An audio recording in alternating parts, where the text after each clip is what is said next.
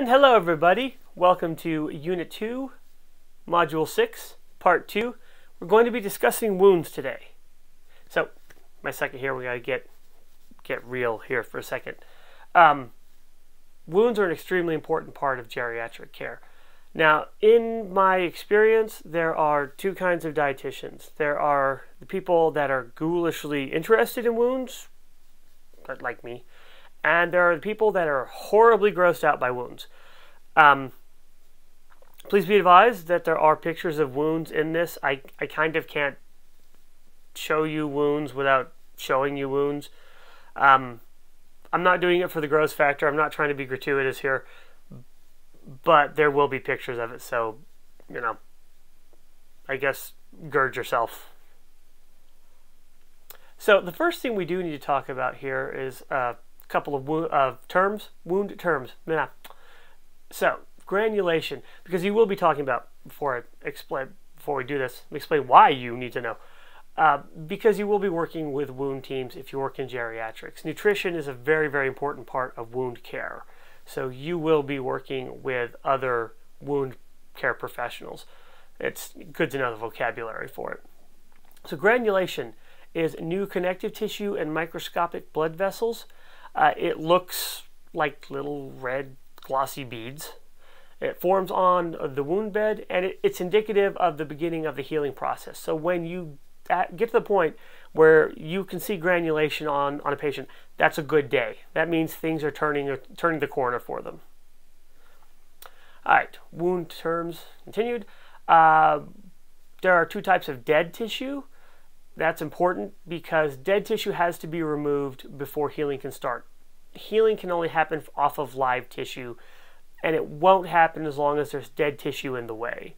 So over here on my right is slough, which is wet dead tissue covering the wound. It's usually white or yellow in color, and it's obviously wet and yucky.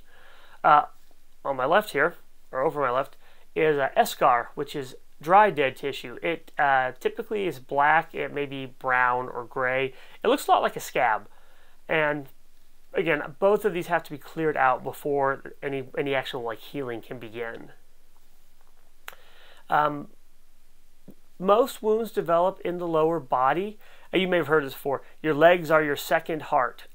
Your body really does kind of depend on your legs, so there's such big muscle groups, to pump, help your heart pump. You know, just by walking around, moving, getting up, sitting down. Your legs are doing some pumping action.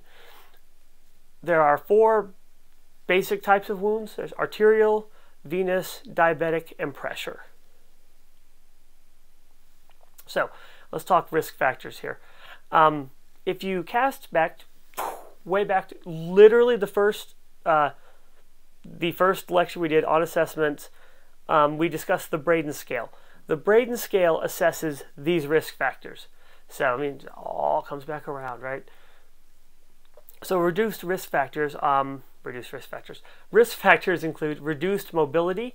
This isn't something people tend to think about, but right now, at this very moment, you're kind of micro-twitching, you're moving around. If you work on your feet a lot during the day, you may notice if you shift your weight from one side to the other, especially if you have to stand in place for a long time. If you're sitting at a desk, you're leaning forward, you're tilting back, you get up and move around. All of that is to help even out pressure and avoid pressure spots. And it's not even something you think about, it's just something your body does. Also, the reduction or lack of sensation. If you think about a time when you've leaned on something too long maybe, or I don't know, I sat somewhere too long, and you get up and your legs hurt or your arm hurts. That pressure, that pain is your body saying, yo, move the arm, or whatever it was. And older people and sometimes people with neuropathy don't have that sensation any longer. They can't tell they need to move their limb, and that's why they develop a wound. Malnutrition is a risk factor. Now, I want to note here, because inevitably, in places, malnutrition will get blamed for wounds. Malnutrition does not cause wounds. Malnutrition is a complication. Malnutrition is a risk factor. It does not cause wounds itself. Compromised vascular supply. A lot of wounds, if you think about how malnutrition is not a wound, is a risk factor. I just cannot talk. How it is a risk factor. Compromised vascular supply. If the nutrients aren't getting to an area of the body, that's a risk factor for wound also. Compounding health conditions. If somebody is ill, they have something else going on, whether it's a disease or a chronic condition. If the body's focus is elsewhere, if you will, or if it has multiple things it's trying to do, it may just be overwhelmed and not be able to keep up with it. Now, once a wound develops, a wound takes pretty much top priority from everything else. But it can, all of the conditions together can overwhelm the body's ability to cope. And advanced age. Remember, we have decreasing body mass, risk of dehydration, less ability to move. So age compounds these risk factors. So the first type of wound we'll look at is the arterial ulcer. It's caused by a lack of blood flow because arteries become blocked. This progressive blockage causes tissue death. Oops, sorry, wrong side. Boop. It's reversed for me. There's arterial ulcer. Now, if you notice that in the picture, it has arterial ulcer has a neat, deep hole punch. Looks like it's like if somebody's pounded it out. The area around the wound will be dry and cold, and the skin may appear cracked. They are extremely painful unless the patient has neuropathy. And the pain can be alleviated by dangling the legs. If you call it, and that makes sense, right? It's caused by blockages. Remember, arteries go out, veins go back in. So an arterial blockage means that the blood's not getting down to where it needs to go. And so when you dangle the legs, gravity's helping out. It's alleviating some of that pressure and increasing blood flow. And the second type is the venous ulcer. And the venous ulcer is pretty much just the opposite of the arterial ulcer. It's caused by increased pressure buildup in the lower body often because of weak venous valves. It can be due to poor capillary expression also. And it's a little bit different. If you think of patients more with edema, you often see them. They may develop venous ulcers. Venous ulcers are shallow. They have uneven edges. A lot of them are weeping. They're associated with edema, varicose veins, and I will often see it called alligator skin, which is why I have it in quotes. I don't see it that way. To me, it looks more like a cracked, peeling kind of look to it, but to each their own. But look for like a cracked, thickened, peeled, bumpy kind of skin. Pain can be alleviated this time by elevating the legs, which makes sense, right? Same thing. The issue there is that the blood can't come back up out of the legs, and so if you raise the legs and allow gravity to do some of the work, some of the pressure is relieved, the blood comes back up, and less pain. Diabetic, I put it in here because they often list it and they talk about diabetic wounds. Diabetic wounds aren't caused because the person has diabetes per se. A diabetic wound does come from complications from long-term uncontrolled hyperglycemia. And it is all of the things you hear about with uncontrolled hyperglycemia. Poor circulation, neuropathy developing, damaged immune system. What happens normally is that they get injured somehow and they don't know because of the neuropathy. And then it progresses to the point because they don't know, they don't seek help, and it degrades to the point where they will notice. Everybody has horror stories of this kind of thing if you work in a geriatric clinic or diabetic outpatient work, or maybe like a renal patient clinic, you'll hear something like, this person was walking around and they noticed there was a blood trail on the floor behind them, and then they realized that they had an injury. Or there was this really horrible smell and they didn't realize what was going on until they tried to track down the smell and realized that they had gangrene in their foot. It is the most common reason for non-traumatic limb amputation, and it is extremely hard once you get an open diabetic wound to get it to close again. Signs and symptoms of this are a border that is raised and round. It's associated with cracks, blisters, and sores, which really isn't a great guideline because you'll notice arterial wounds also have that. Any place that doesn't get enough circulation tends to have that symptom to it. Early on, it appears red and warm, and it will then progress to eschar and eventually gangrene if it's not dealt with. And there's a lack of or very little pain, and this is due to the neuropathy the patient has. Okay, we're going to discuss pressure for a bit. And pressure wounds, pressure ulcers, pressure injuries, decubitus ulcers, decubes, bed sores, they have a lot of names. These are localized injuries caused by prolonged exposure to a pressure or pressure and shear together. These are wounds that keep people in geriatrics up at night as well. Along with sarcopenia, this is the other thing that often worries us. And the reason for this is the only reason that somebody develops a pressure ulcer is because they have gotten substandard care. If a person is in such a physical state that they can develop a pressure ulcer, they needed to have somebody looking out for them in the first place. And that means when they come into your facility with a pressure ulcer, they were in a situation where they did not get that care. It's even worse if it happens in your facility, because that means your facility has not been providing good care. And they are amazingly difficult to heal. That's why they're so stressful. And that's why we're spending a little bit of time on them specifically. So where would you find them? Areas that in which you really have like bony prominences in the skin that take pressure. Like the elbow, the ankle. I don't know why I'm pointing it like you guys don't know what an elbow is. The ankle, the back of the head. I mean, for example, the knee could be, but knees don't often take a lot of pressure, so like directly to them on knee to the ground, so they aren't often a site for that. Areas that bear weight, so often the heels or the coccyx area, and areas which receive pressure.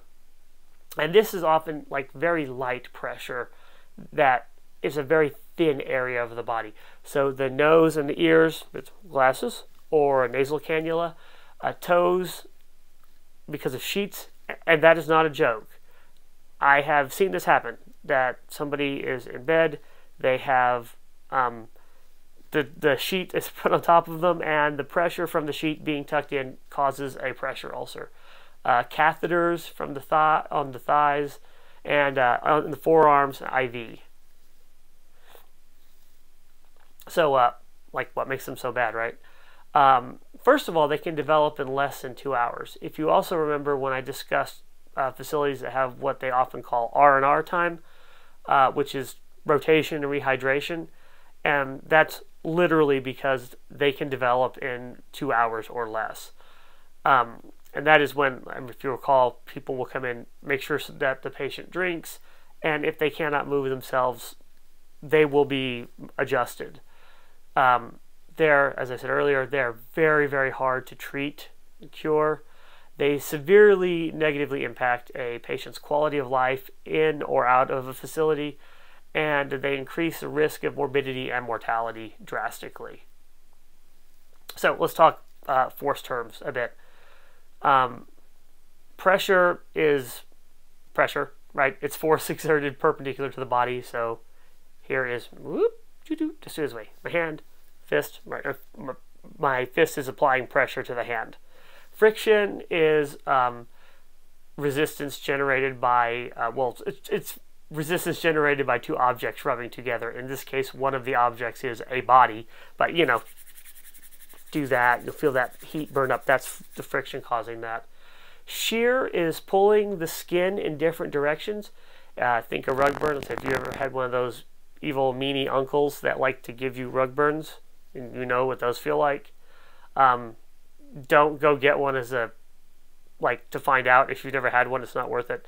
And a skin tear is exactly what it sounds like. I'm not going to give you a picture of that, but the skin literally rips from the pressure or the shear.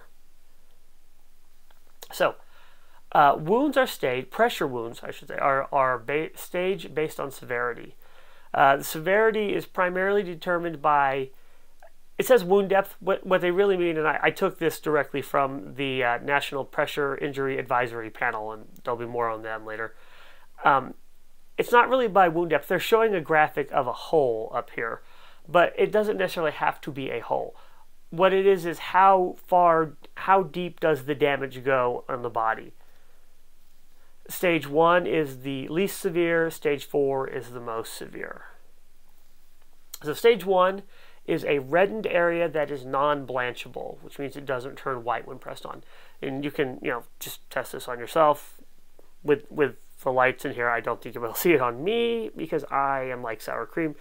If you press on an area, it turns white, and then it turns red, and then it turns back to normal, right? That's pressure is pushing the blood out of the area. When you release it, then the blood will rush back. It turns white, then it turns red as the blood rushes back in, and then as everything evens out, it turns back to its normal skin tone. With a stage 1, cell structure damage has happened such that it cannot spring back.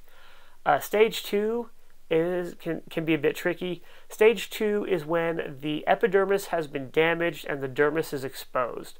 So this means any kind of excoriation in the skin where it's scratched down to the dermis, or if you have a sore that has rubbed open to the dermis, or if you have a blister. If you have a blister that's raised up, that qualifies as a stage 2 because the dermis has been breached. The epidermis has been breached, the dermis is exposed, even if it's covered by a bubble. Excuse me. Okay, stage 3, we hit what are called full depth injuries. This means that, the term full depth means that they've completely penetrated the dermis. In a stage 3, muscle and or fat tissue is exposed to the open air. And stage 4, it means the wound is opened to the bone. I remember being in a group that was doing wound training for nurses, and the trainer said, if you have a probe and you tap on the wound and it goes tink, tink, tink, that's a stage 4. And that's always stuck with me. This means, stage 4 means that really deep tissue damage has been done. Muscles are damaged, tendons are damaged, ligaments are damaged, and bone can even be damaged at this stage. We also have some other ones here that don't really, they get their own category, so they don't really fit in anything else. A suspected deep tissue injury is a closed pressure ulcer of unknown depth or severity. And it's not, it is not like nobody knows what's going on precisely. We know there's a pressure injury there. We just can't tell how far deep it's gone, how far the damage has gone because it's closed still. So remember, it's not just that, I know stage 2 is a breached epidermis into the dermis, but remember farther down, it's not, a stage 3 or 4 is not how deep is the hole, because there may not be a hole, as I said. It is how far has the damage gone. So deep tissue injuries are treated like stage 3 to 4 due to the uncertainty of the injury itself. Unstageable full thickness are kind of the same thing. In this case, what happens is that there is, I really hate sounding gross about this, there is a plug of dead tissue that's keeping the wound team from being able to assess the wound. There was a time when that would be removed, just automatically. Take it out to find out what's going on. That thinking has changed because it's, as long as the plug is there, the body is healing naturally, And so more often now, the plan is to let it stay there. So we don't know how deep it is. Again, these are treated as deep tissue injuries. We just keep the area clean and protected, and we'll go into MNT on these a little bit because that is important. I'm sorry, I'm technical difficulties. There we go. Final one is mucosal membrane injury. These can't be staged. This is a newer one. These came out recently within the last couple of years as its own type, because it was pointed out that there are areas in the body that don't go from epidermis to dermis to muscle to bone, and what do we call those? So these are mucosal membrane injuries. These can't be staged because, again, they don't follow the normal typical pattern of striations of tissue. They're typically caused from pressure from medical devices, things like NG tubes, catheters, cannula sometimes, ventilation hoses, anything like that, where, again, there's nothing there. It's just, if you think like the NG tube, it's just going down through the esophagus and through the nasal cavities. There's no bone there or anything for it to rub against or to measure it against. So treatment, what do we do about these? I promised that they were really hard to fix. There's no gold standard. As bad as this sounds. So what treating a pressure wound entails consists of a combination of trying to support the body while it's healing itself and getting out of the way as much as possible, combined with a bit of throwing everything against the wall and seeing what sticks. Not every wound heals the same way. So what do we do? When I say we're supporting the body, what do? We manage any comorbidities as best we can. If someone is ill, we address that. If we make sure that, like, say, they're getting dialysis, we're controlling blood sugar as best we can, things like that. The antibiotics, they get those so the body doesn't have to fight off an infection while it's trying to heal. Increased mobility, we want to make sure that patients are being moved. If we can get them up and moving themselves, that's fantastic. Also, that we're taking pressure off of the wound itself. Occasionally, debridement may occur. That's not that common anymore. As I said, it's much more common. If it's a closed wound, it's much more common to leave that alone. If it's an open wound with dead tissue around it, that may be debrided. Nutritional support. We'll get there in a minute, but yes, this is a thing where we are super crucial. Nutrition support is key. Now remember, listen, nutrition support, malnutrition cannot cause a wound, but nutrition support can absolutely increase the odds of healing a wound. Wound vacs, if the wound is actively producing pus or slough, it may be sucked out through a wound vac, and negative pressure to try to oxidate the fresh living tissue.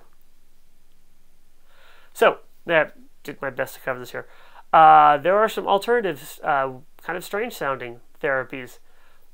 Maggots. They're sterilized maggots. It's sterilized both in the sense that they can't make babies and in the sense that sterilized for surgery.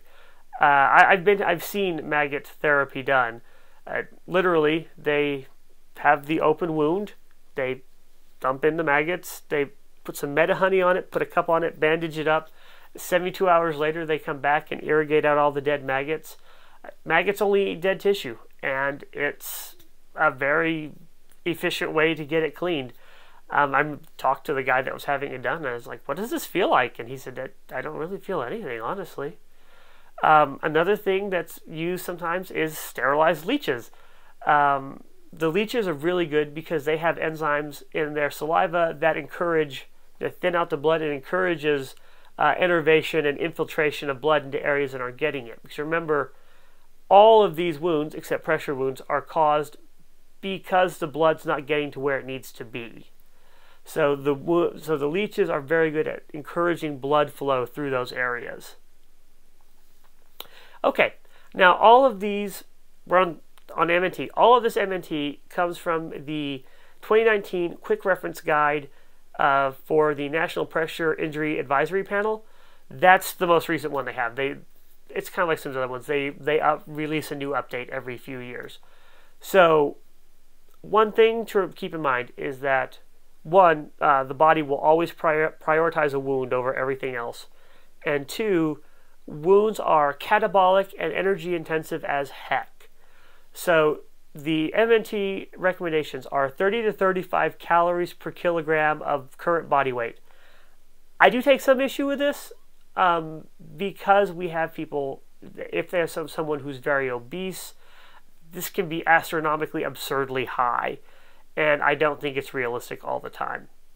Sometimes I will do an MSJ calculation with a very, very high stress factor added to it. Now, for protein, for a partial thickness, so stage 1 or 2, they recommend 1 to 1.5 grams of protein per kilogram of body weight. For a full thickness injury, they recommend 1.5 to 2. And fluids, I mean, it says 30 to 35, but they're essentially recommending 1 milliliter per calorie. So it's also some micronutrients. Remember that vitamin C is essential for collagen production. At a partial thickness, the recommendations are 100 to 200 milligrams per day. At full thickness, they recommend 1,000 to 2,000 milligrams a day. And you can give, remember, you can't overdose on vitamin C unless you really, really like try most of it. If the body doesn't need it, they'll just flush it out. As one person told me, vitamin C is cheap, wound therapies are not. Let's give them the vitamin C and see what happens. The Academy wiffle waffles on this. They are currently at the point of, yeah, let's give them the vitamin C. They go back and forth between give them vitamin C. Vitamin C hasn't been shown to do anything, back and forth. I said, right now we're at give them vitamin C. Let's see where it goes. Vitamin E, if you recall, recharges C. So vitamin C is the active antioxidant.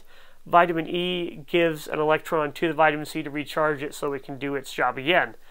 There's not a recommended dose for vitamin E. And if you also recall, it's not very hard to get vitamin E in the diet. So it really may not be necessary to supplement vitamin E at all. Vitamin A is not one we talked about. It's not one that comes up for geriatrics unless we're in a situation like this. It stimulates epithelialization and helps mediate the immune system response. The recommendation is 10,000 to 50,000 international units a day for up to 14 days. And zinc, remember, zinc is also important to collagen synthesis. It's also plays a role in RNA and DNA synthesis, so creating more tissue. The recommendation there is 220 milligrams a day for up to 14 days. Now, it's important to note, it's not 14 days and then never again. It's 14 days, stop, take some time, see where they are. If the wound's not progressing, then start another round. And then finally, the last two things to talk about here are arginine and glutamine. You may recall from the undergrad work, arginine and glutamine are can be considered conditionally essential, and this is a case where they're conditionally essential at times, because the body uses up so much of it that the patient is not able to take in enough to balance out what they're using.